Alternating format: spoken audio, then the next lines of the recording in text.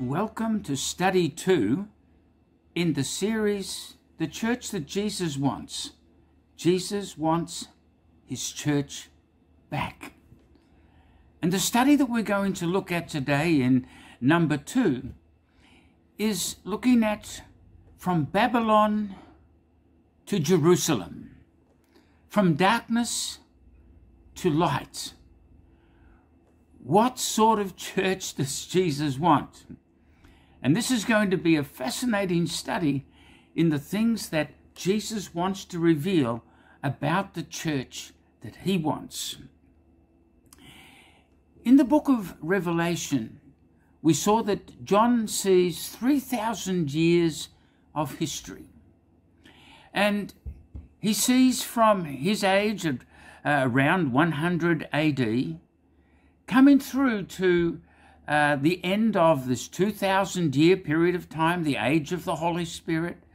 And we're coming to the end of that age right now. We're in 2021 and maybe we have 10, 20, 30, 40 years left. We know that time is getting very close. We know that there can be errors in calendars. We know that people have tried to make calculations and predictions. We know that the time is close because the Bible says we are not ignorant of the times and the seasons. But of the day and the hour we don't know because that's in the Father's hands. However, we're getting very close to that end time. And because of that, we know that God is going to do something special in these last days, and we want to be a part of it. We also looked at John's 2 visions, as you can see in this diagram. He saw one vision looking back to the past. As it says in Revelation chapter 1, Jesus said to him, "Write the things which you have seen, which are, and which are to come." So past, present, and future. But in his second vision, he was to see the church of the future. In Revelation 1 to 3, he sees the mess that man made of the church. He sees how the church has gone, almost into apostasy. Jesus has been kicked out of the church by the seventh church in Laodicea. He's outside. He wants to get in. He wants his church back. But the church says, we're lacking nothing. Well, they were lacking something. They were lacking Jesus. And in Revelation 4 to 5, John gets a second vision, but he had to change direction, as we saw. He had to look into what God was wanting to reveal in our day and age. In Revelation 1:19, Jesus had said to John, "Write the things which you have seen, the things which are, and the things which will take place after this." So this was a dividing time in the book of Revelation. Revelation 1, 2, and 3 tells us about the things which were in the past and which are at the present. But then in Revelation 4, we transition to the church in the future. So in this second vision that he is now looking into the future and looking at what is going to transpire over the next 3,000 years of time. As we saw in Revelation 4 and verse 1 in the last study, after these things, that's after the mess that man had made of the church, after Jesus had come and rebuked them and called them to repentance, after these things, I looked and behold a door standing open in heaven, and the first voice which I heard was like a trumpet speaking with me, saying, "Come up here, and I will show you things which must take place after this." So what happens in the future? Well, we're going to find that there's 2 women, 2 churches, 2 mysteries. The first one is the mystery of iniquity. And we're going to see it has its consummation in Babylon. The second one, the mystery of godliness. And it will have its consummation in the body of Christ, being revealed as the glorious church, the bride of Christ. What a wonderful revelation that we might be a part of this church that Jesus wants? Well, in this first study, we look at Mystery Babylon, the mystery of iniquity. And in Revelation 17, verses 1 to 7, we read, "Come and I will show you the judgment of the great harlot." In fact, there's two women. We're going to see in Revelation 17, the consummation of the mystery of iniquity is Babylon, the great harlots. The consummation of the mystery of godliness, Revelation 12, is the glorious woman clothed with the sun, the moon, and the stars, the bride of Christ. But here in Revelation 17 it says, "Come and I will show you the judgment of the great harlot, who sits on many waters, with whom the kings of the earth committed fornication, and the inhabitants of the earth were made drunk with the wine of her fornication. So he carried me away in the spirit into the wilderness, and I saw a woman sitting on a scarlet beast." Now, she's in the wilderness, just like the woman of Revelation 12 also goes out into the wilderness. But Mystery Babylon says, "I saw a woman," this Mystery Babylon, "sitting on a scarlet beast, which was full of names of blasphemy, having 7 heads and 10 horns. The woman was arrayed in purple and scarlet, and adorned with gold and precious stones and pearls, having in her hand a golden cup full of abominations and the filthiness of her fornication. And on her forehead a name was written, Mystery Babylon the Great, the mother of harlots and of the abominations of the earth. I saw the woman drunk with the blood of the saints and with the blood of the martyrs of Jesus, and when I saw her, I marveled with great amazement." Verse 7, "But the angel said to me, Why do you marvel? I will tell you the mystery of the woman and of the beast that carries her, which has the 7 heads and the 10 horns." This is the bride of Antichrist.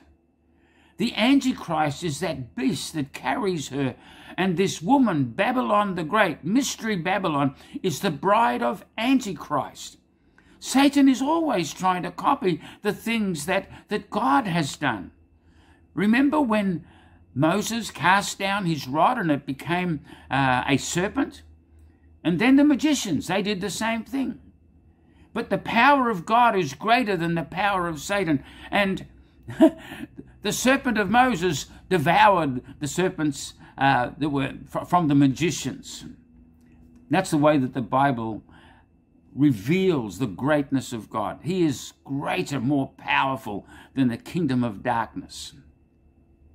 Now in Revelation chapter 18, verses 2 to 5, we read a bit more about this Mystery Babylon. "And he cried mightily with a loud voice, saying, Babylon the Great is fallen, and has become a dwelling place of demons, a prison for every foul spirit, and a cage for every unclean and hated bird. For all the nations have drunk the wine of her wrath, of her fornication. The kings of the earth have committed fornication with her, and the merchants of the earth have become rich through the abundance of her luxury. And I heard another voice from heaven saying, Come out of her, my people, lest you share in her sins, and lest you receive of her plagues. For her sins have reached to heaven, and God has remembered her iniquities." See, Mystery Babylon, the bride of the Antichrist, the mother of harlots, a persecutor of the church. But what was so shocking is that God said, "Come out of her, my people." Why were God's people in Babylon? They went down because of their compromising with the things that this world has to offer. We have to reject the things that this world has to offer, the darkness and the seductions of Satan. And he's wanting to bring the church under his thumb. He wants to control and destroy the church because he knows that a church that becomes like the church that Jesus wants will destroy the power of Satan and set free humanity to believe in Jesus Christ. We read in 1 Timothy chapter 4 and verse 1 that there's going to be a great falling away. It's already begun. And this is why you have many in the church going down to Babylon. Why on earth would they go down to Babylon? This great falling away in 1 Timothy 4 and verse 1 says, "Now the Spirit expressly says that in the latter times, in the last days, some will depart from the faith, giving heed to deceiving spirits and doctrines of demons." You see, the truth will set you free, but doctrines of demons will bring you into captivity.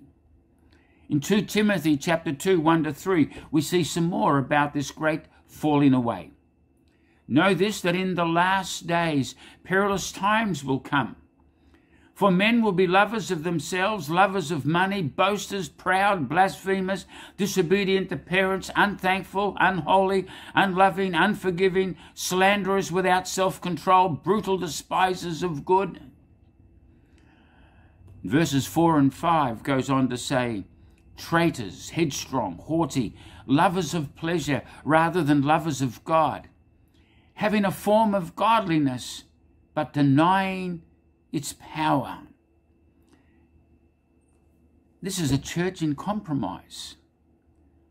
Jesus wants his church back. We have to get back to the Bible. We have to get back to the Word of God. We need to let Jesus be Lord in the midst of his church.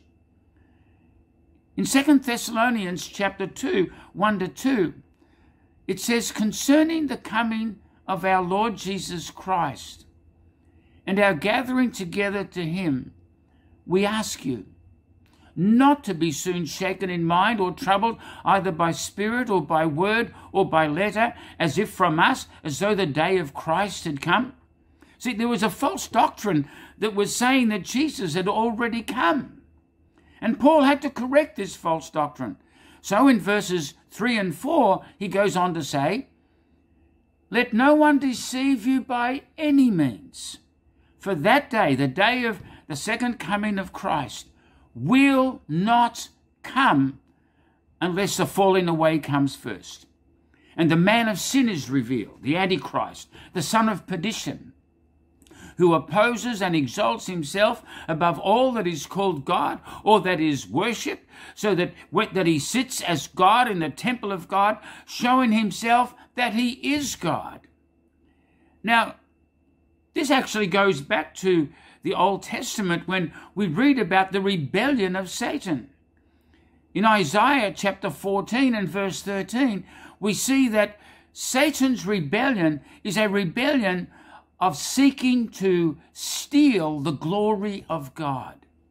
Isaiah 14:13 says, "You, Lucifer, have said in your heart, I will ascend into heaven. I will exalt my throne above the stars of God. I will also sit on the mount of the congregation on the farthest sides of the north." Now, the farther sides of the north, that's Mount Zion, the place of God's presence and his Shekinah glory. See in Psalm 48, verses 1 and 2.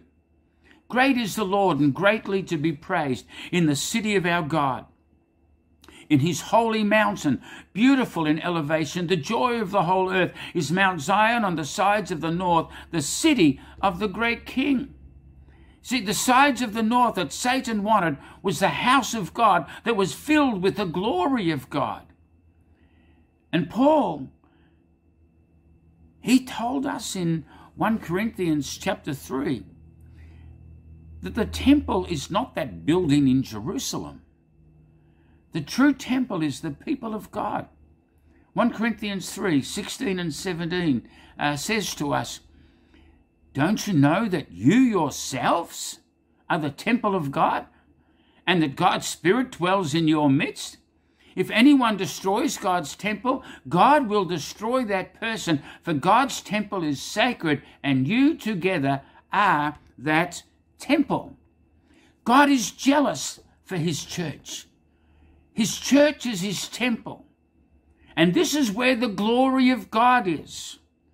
See, we're not interested in the building of a third temple. If the Jews want to build a third temple, yeah, that's up to them. But Jesus, his church, his temple, is you and me, believers in Jesus Christ. And in Ephesians 2:19-21, this is confirmed. You are no longer strangers and foreigners, but fellow citizens with the saints and members of the household of God, having been built on the foundation of the apostles and prophets, Jesus Christ himself being the chief cornerstone, in whom the whole building, being fitted together, grows into a holy temple in the Lord. The church is the temple of the living God.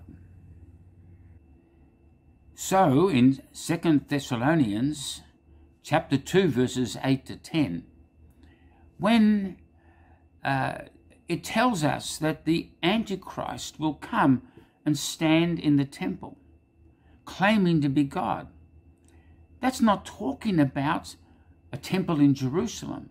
He wants to steal the glory of God, and the glory of God is in the church. That's what he wants to steal. Just like in Isaiah 14. We are the temple of the living God. We don't need a third temple. We don't want to go back under the law of Moses, because that would be to slander the name of Christ, humiliate the name of Christ, to reinstitute animal sacrifices. There is only one sacrifice for sin, and that's Jesus Christ. And his is a once-for-all offering. So in 2 Thessalonians chapter 2, verses 8-10, it says, "The lawless one will be revealed, whom the Lord will consume with the mouth of the breath of his mouth, and destroy with the brightness of his coming. The coming of the lawless one is according to the working of Satan with all power, signs, and lying wonders, and with all unrighteous deception among those who perish, because they did not receive the love of the truth, that they might be saved." See, the truth sets you free. But if you don't have a love of the truth, if you just want to go along with fancy theories, you're in trouble. We need to get back to the Bible. The Bible is the revelation of the heart of Jesus, and Jesus wants his church back, and he wants his people to understand his word. Now, this great falling away is also told to us in other passages of Scripture, like in Revelation 12 and verse 4. Here we find that Satan, he comes, and he wants to destroy the church. Revelation 12 verse 4, his tail, T-A-I-L, drew a third of the stars of heaven and threw them to the earth. Now, the seed of Abraham were called the stars of heaven. That's the spiritual seed of Abraham. The natural seed, that's like the grains of sand by the seashore.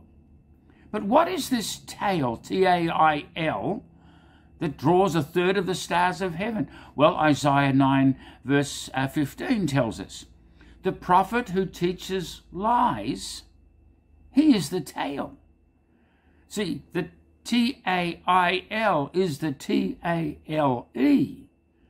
It's his lie, his deception. And in this great falling away that's going to take place in the last days, we can see what's going to happen to three groups of Christians.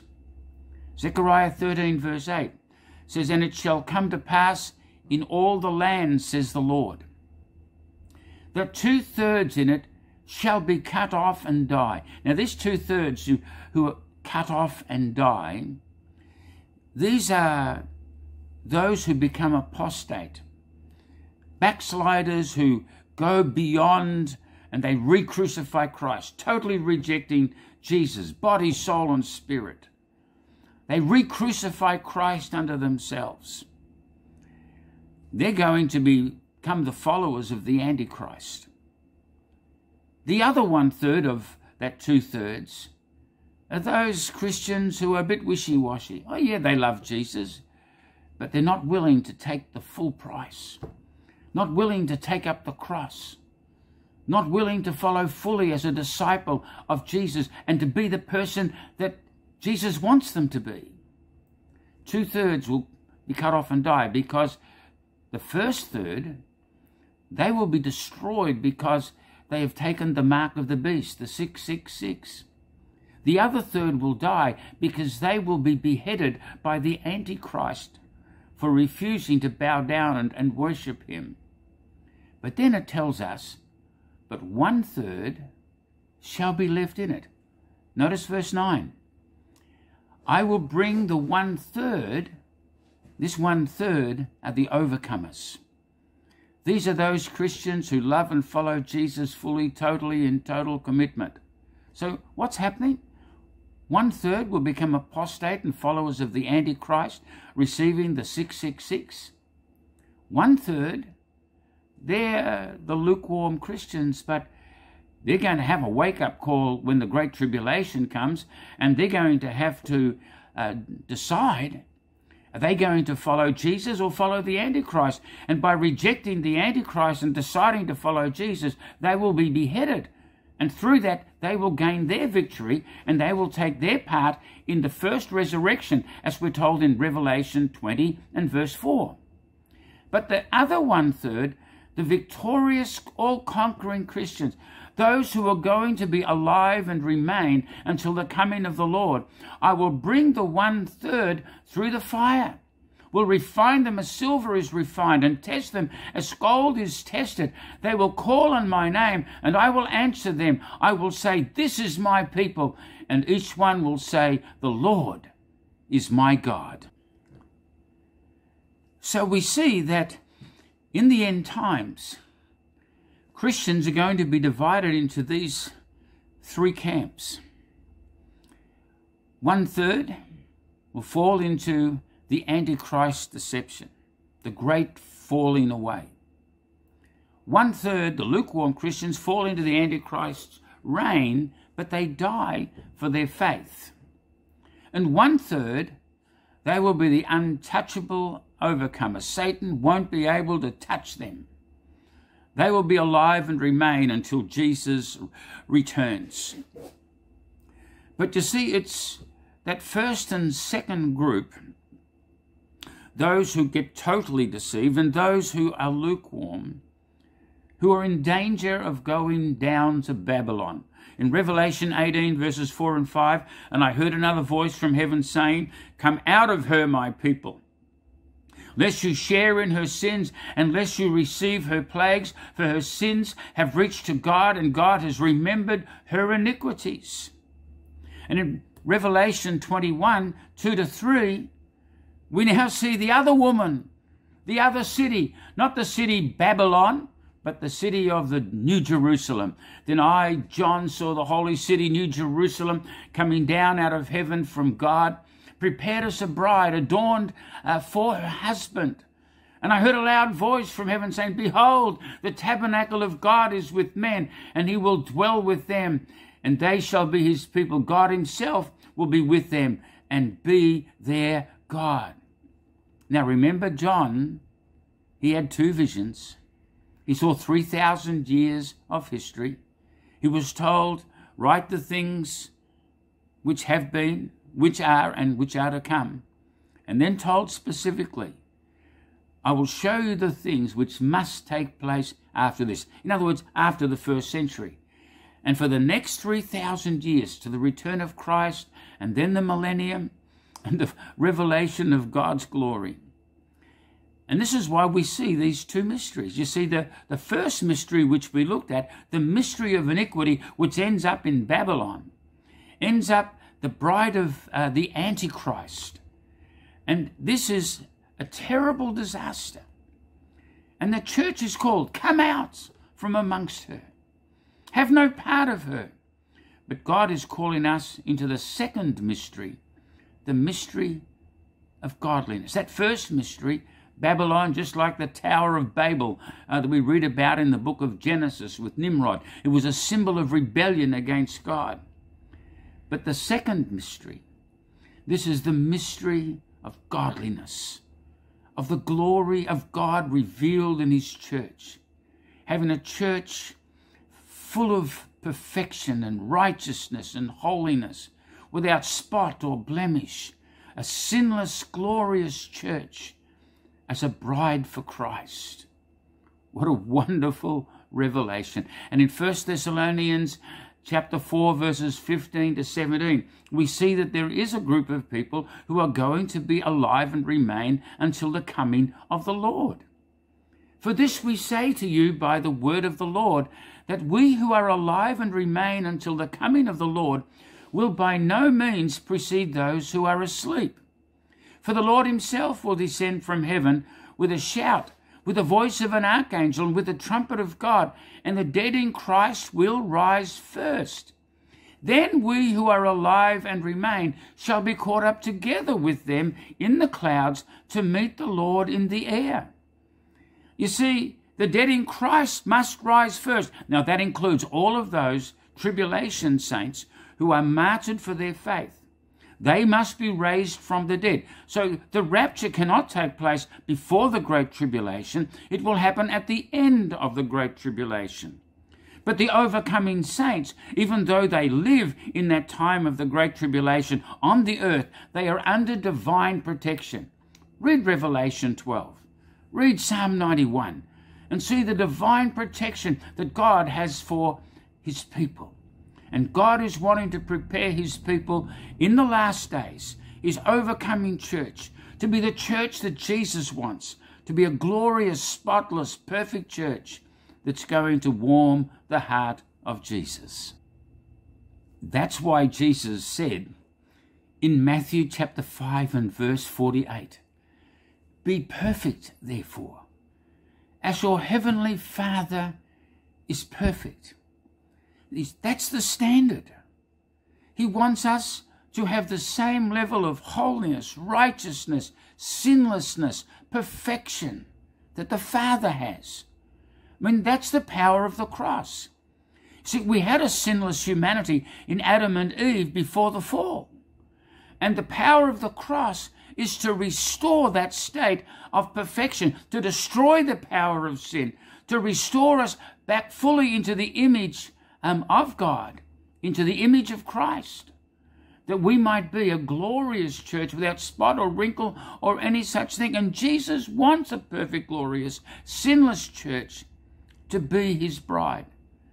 As we're told in Ephesians chapter 5, 25 to 27, Christ also loved the church and gave himself for her, that he might sanctify and cleanse her with the washing of water by the word, that he might present her to himself a glorious church, not having spot or wrinkle or any such thing, but that she should be holy and without blemish. That is a sinless, glorious, perfect church that Jesus wants as his bride.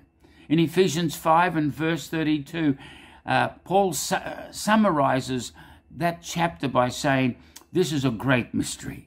Yes, it is a great mystery, the mystery of godliness. This is a great mystery, but I speak concerning Christ and the church. In 2 Corinthians 11 verse 2, we see the heart of Paul. He says, "For I am jealous for you with a godly jealousy, for I have betrothed you to one husband, that I may present you as a chaste virgin to Christ." See, the apostolic commission, there's two commissions. There's the apostolic commission. That's the commission that God gave to the apostles to raise up the church, to be in the image and likeness of Christ. It's to do with the quality of our relationship with Jesus and the transformation that the power of the gospel does within us to make us like Christ. The Great Commission, the other commission, is on how we can take the gospel to every man, woman, and child on the face of the earth. Well, in Colossians chapter 1, 25 to 28, we read about this apostolic commission. I have become its servant, says Paul. By the commission, this is that apostolic commission, by the commission, God gave me to present to you the word of God in its fullness.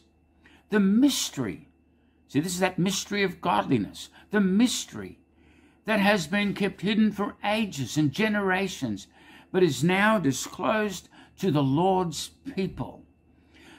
To them, God has chosen to make known among the Gentiles the glorious riches of this mystery, which is Christ in you, the hope of glory. We can't do it by ourselves. Christ has to be in us. Christ in you, the hope of glory. He is the one we proclaim, admonishing and teaching everyone with all wisdom, so that we may present everyone perfect in Christ. You see, we were created right back there in the beginning in Genesis chapter 1, 26, 27. We were created to be in the image and the likeness of God. God said, let us make man in our image, in our likeness. So God created mankind in his own image. In the image of God, he created them. Male and female, he created them. When we get to the New Testament, no longer does it talk about us being in the image and likeness of God, but it talks about us being in the image of Christ. And that's because Christ is the full expression of the image of God. As it says in Hebrews chapter 1, verses 2 and 3. God has in these last days spoken to us by his Son, whom he has appointed heir of all things, through whom also he made the worlds, who being the brightness of his glory and the express image of his person. Jesus came to reveal the Father. That's why he is called the Lord. Jesus came to reveal himself. That's why he was called Jesus. He came to save his people from their sins. He also came to reveal the Holy Spirit and his anointing power, and that's why he was called the Christ, the Anointed One. Even in his name, the Lord Jesus Christ, it reveals to us the Father, the Son, and the Holy Spirit. Now, Jesus is not the Father. Jesus is not the Holy Spirit. There are three persons, but there is a three-in-one name that reveals a three-in-one God. And so we are to be in the image of Christ. Romans chapter 8 and verse 29, we see that we were saved to be like Jesus. For those God foreknew, he also predestined to be conformed to the image of his Son, that he might be the firstborn among many brothers and sisters. We're to be conformed to the image of Christ. And the Holy Spirit works progressively to change and transform us into the image of Jesus. To be like Jesus means that we possess his characteristics, his love, his righteousness, his power, his anointing, his perfect relationship with the Father, and we share with him in his inheritance and in his glory. In 2 Corinthians chapter 3:18, we see that it is by the power of the Holy Spirit that these things come to pass. It says, we all with unveiled face, beholding as in a mirror the glory of the Lord, are being transformed into the same image, from glory to glory, just as by the Spirit of the Lord. See, perfection is not something that we claim and say, oh, I'm perfect, I'm a sinless person. No. It's a transforming process of sanctification, of the work of the Holy Spirit. It's not by our might, not by our power. It is the power of the Spirit of God working within us, changing us and transforming us. And for that purpose, he gave to us 5 ministry gifts to help equip the church. The church that Jesus wants needs apostles, prophets, evangelists, pastors, and teachers. See, in Ephesians 4, verses 11 to 13, it tells us some wonderful things. He himself gave some to be apostles, some prophets, some evangelists, some pastors and teachers, for the equipping of the saints for the work of the ministry, for the edifying of the body of Christ. See, the fivefold ministries were given not to do all of the work, but to equip the church. The church that Jesus wants is a church where every member of the body is being equipped to fulfill their potential and to be the sort of person that Jesus wants, with the gifts and the talents, the ministries that God is dividing up to them within the church. But how long does this go on for? Well, it tells us, it says, till we all come to the unity of the faith and of the knowledge of the Son of God, to a perfect man, to the measure of the stature of the fullness of Christ. The Apostle John also told us in 1 John chapter 3, 2-3, Beloved, now we are the children of God. When are we the children of God? Now. The moment we believed in Jesus, we became the sons and daughters of God. Now we are the children of God. But it doesn't yet appear what we shall be. We look on the outside and we still see all of the frailties and the weaknesses of human flesh. But we are the children of God. And it has not yet been revealed what we shall be. But we know that when he is revealed, we shall be like him. For we shall see him as he is. And everyone who has this hope in him purifies himself, just as he is pure. In Romans chapter 8, the Apostle Paul explains to us from verses 16 to 19, he says, the Spirit himself bears witness with our spirit that we are children of God. We're already the children of God. And if children, then heirs, heirs of God, joint heirs with Christ. Can you believe that? We are joint heirs with Christ. There is a condition, though.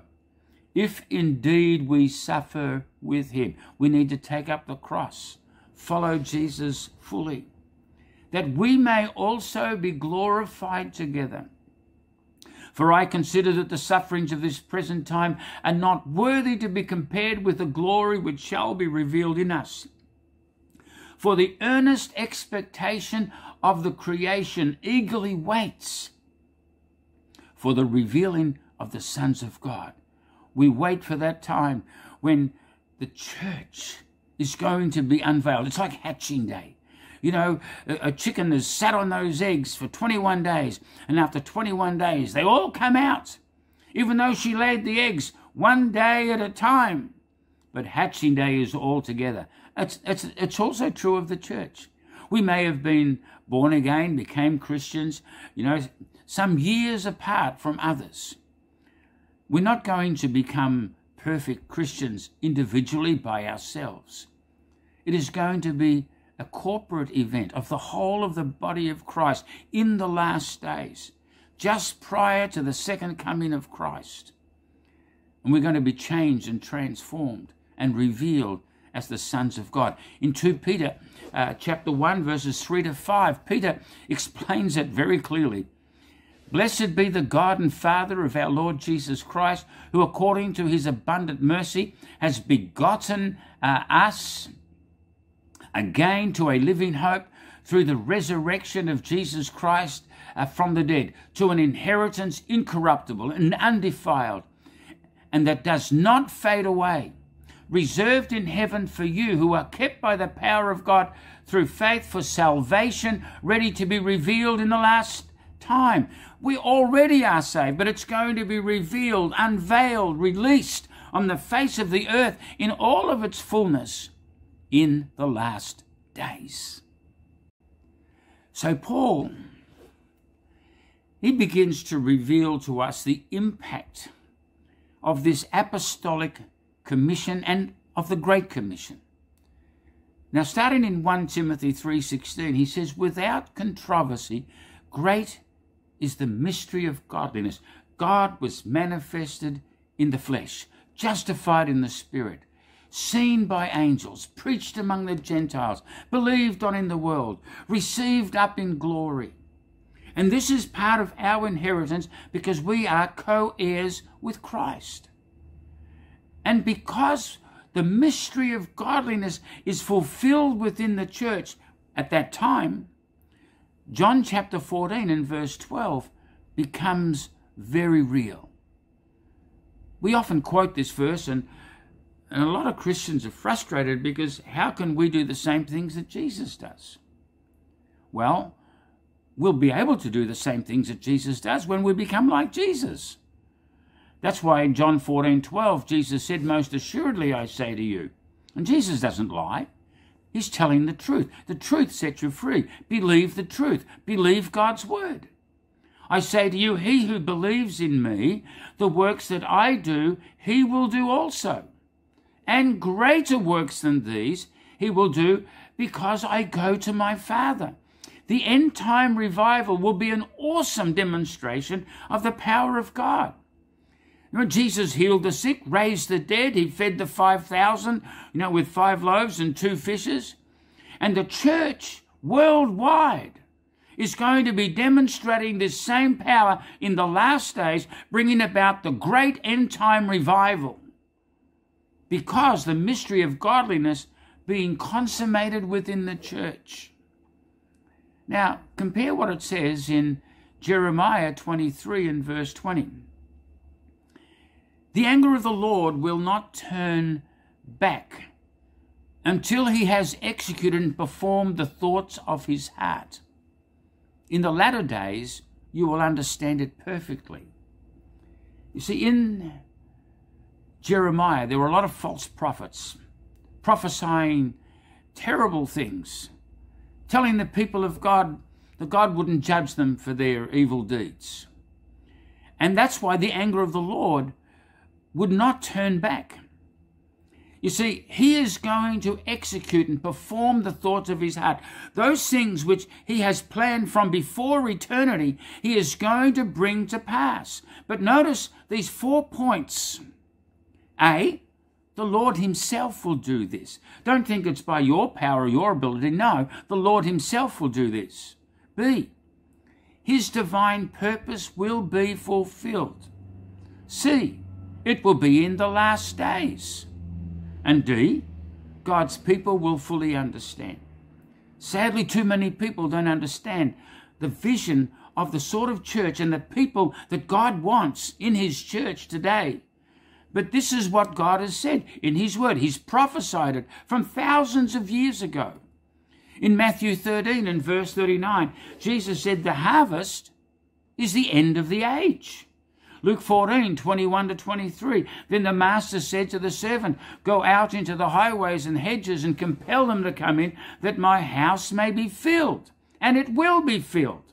In Revelation 7:9, I looked and behold, a great multitude which no one could number, of all nations, tribes, peoples and tongues. There is going to be a great revival. There is going to be a global restoration. And today's challenge is, do we really want to be like Jesus? Is it our passion to see the Great Commission fulfilled in our generation? Or are we satisfied just to play church? Do we really want to continue to live in the flesh and to continue merrily on the road to Babylon? I hope not. God has an awesome plan for us. We want to have a look at this great plan, this awesome plan of the great harvest that is going to come to pass in the last days. The great end time harvest. In Isaiah 19, 20 to 21, it will be for a sign and for a witness to the Lord of hosts in the land of Egypt. For they will cry to the Lord because of the oppressors, and he will send them a Saviour and a mighty one, and he will deliver them. Then the Lord will be known to Egypt, and the Egyptians will know the Lord in that day, and will make a sacrifice and offering. Yes, they will make a vow to the Lord and perform it. Are you catching this? There's going to be a revival in Egypt. In fact, there's going to be a revival throughout the whole of the Middle East. And in Isaiah 19, 23 to 25, this is expounded even further. In that day, there will be a highway from Egypt to Assyria. Now, Assyria, that's Syria and Iraq, and maybe even Lebanon. The kingdom of Assyria was bigger than just Syria, but it included Iraq and Lebanon, and it spread out. And in that day, there will be a highway from Egypt, where you have the Nile River, through to Assyria, where you have the Euphrates. And the Assyrian will come into Egypt, and the Egyptian into Assyria, and the Egyptians will serve with the Assyrians. In that day, Israel will be one of three, with Egypt and Assyria, a blessing. Now, notice that this term blessing, in the Bible, the blessing is only in Abraham, and through Abraham into Christ. That's why it says in Galatians 3, verses 14 to 16, that the blessing of Abraham came through Christ, so that all nations might be set free.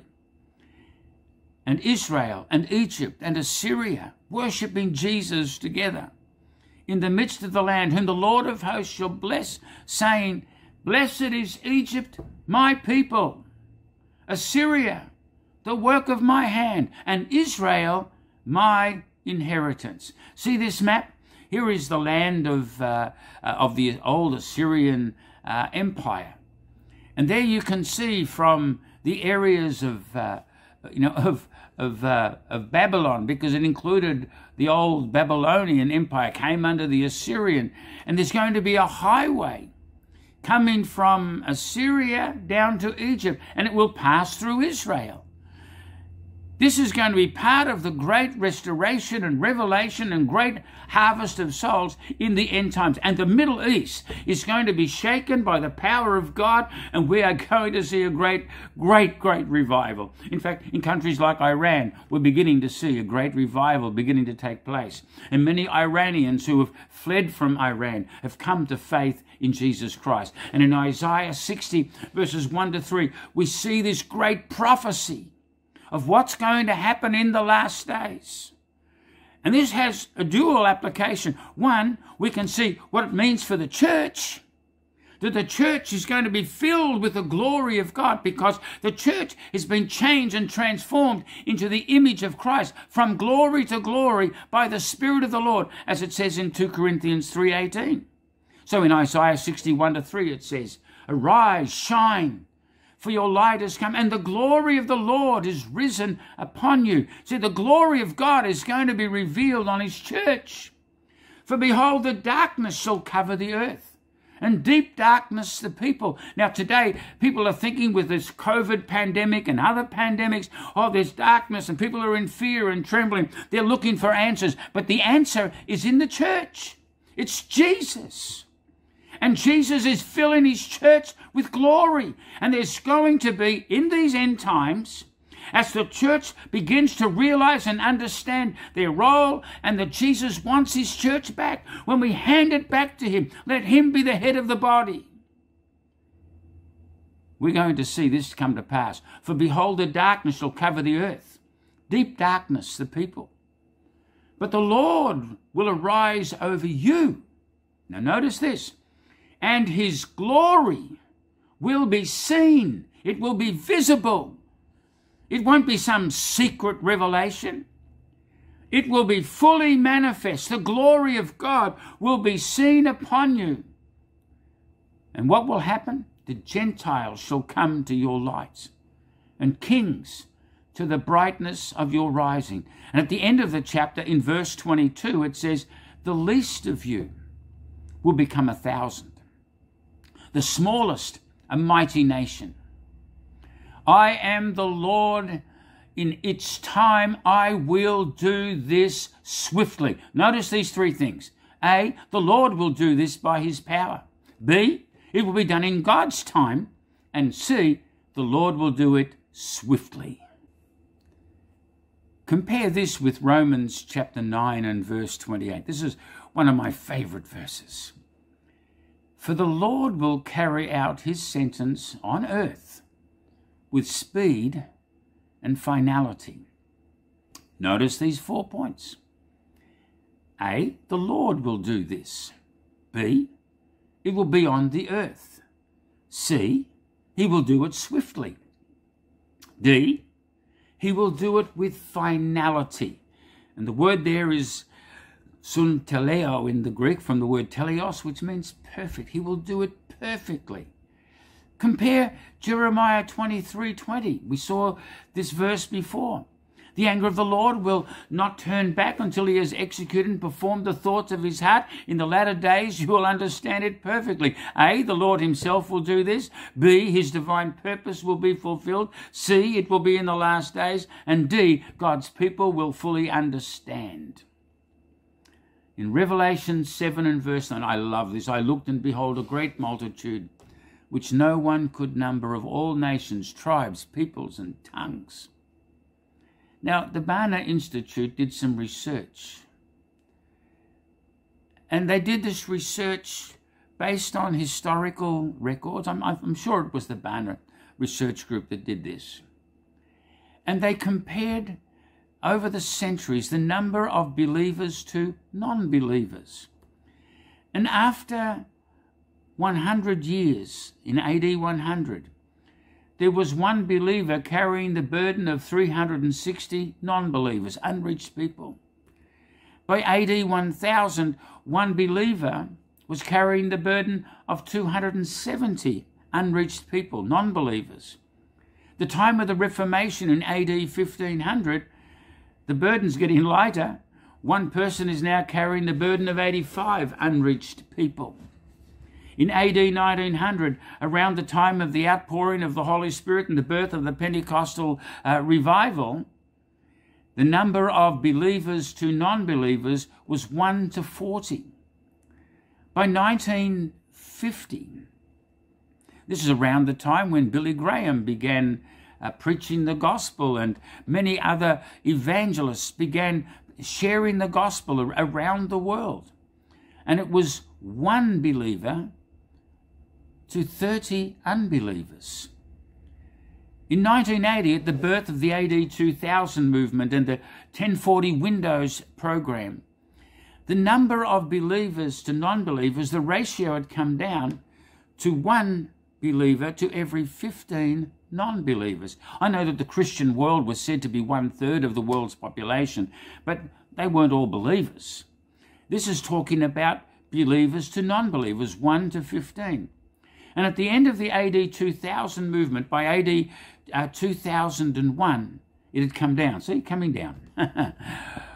One believer for every 7 unbelievers.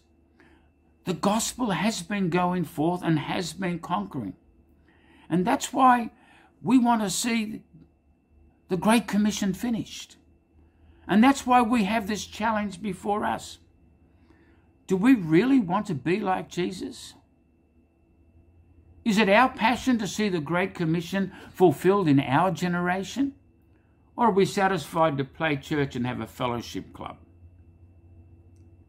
Do we really want to live in the flesh and continue merrily on the road to Babylon? Which city are we looking for, Babylon or the New Jerusalem? Remember in Revelation 18, 4-5 with Babylon, and the Lord said, I heard another voice from heaven saying, come out of her, my people, lest you share in her sins, unless you receive her plagues, for her sins have reached to heaven, and God has remembered her iniquities. But in Revelation 21, 2-3, it says, then I, John, saw the holy city, New Jerusalem, coming down out of heaven from God, prepared as a bride, adorned for her husband. And I heard a loud voice from heaven saying, behold, the tabernacle of God is with men, and he will dwell with them, and they shall be his people. God himself will be with them and be their God. Do we want to go to Babylon? Or do we want to go to the New Jerusalem? When we look at the Old Testament, we see that there were 2 mountains where there was 2 revelations of God's house. There was Mount Zion and there was Mount Sinai. Sinai is where the law came down upon the people because of their rebellion against the word of God. Judgment. 3,000 people were slain on that day in Exodus chapter 32. Or are we seeking for Zion, where the order of Melchizedek and the kingdom of priests was being manifested? In Hebrews chapter 12, 18 to 19, we're challenged to consider which mountain do we belong to. You have not come to the mountain, that's Mount Sinai, that may be touched and that burned with fire and to blackness and darkness and tempest. And the sound of a trumpet and the voice of words, so that those who heard it begged that the word should not be spoken anymore. That was a fearsome place. And it says, you have not come to that mountain. But it says, you have come to Mount Zion, to the city of the living God, the heavenly Jerusalem, to an innumerable company of angels, to the general assembly and church of the firstborn who are registered in heaven, to God the judge of all, to the spirits of just men made perfect, to Jesus, the mediator of the new covenant. Which city? Babylon or the New Jerusalem? Which mountain? Sinai or Zion? God is calling us to be a part of his end-time restoration, revival, and Jesus wants his church back. Let's give it back to him. Let's surrender ourselves to the lordship of Jesus. He's the head of the body. We are members of the body, but he wants to take his body unto perfection, filled with the glory of God, filled with the love of Jesus Christ, filled with the anointing of the Holy Spirit that will turn this world upside down for the kingdom of God. Father, I pray that your Holy Spirit will illuminate these truths to us. In Jesus' name we pray. Amen.